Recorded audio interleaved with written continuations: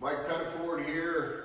The next car up the food chain is the T2 Solstice Turbo or Solstice GXP. And these cars can run in T2, T3, and STU in SCCA road racing. We ran this particular car in T2 this year.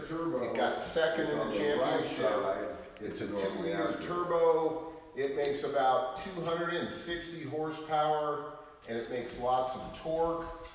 And again, it corners really well. This particular one has humongous brakes.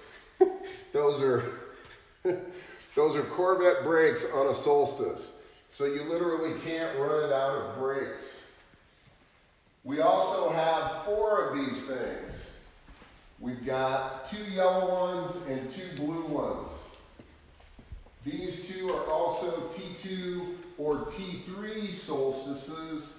The difference is obviously the color and the brake size. If you're running them in T2, you can have the humongous brakes. If you run them in T3, you can have bigger brakes than stock, but not the Mac Daddy brakes. And these cars are really fun. They turn about 1 minute 57 seconds at High Plains Raceway. You'll like them.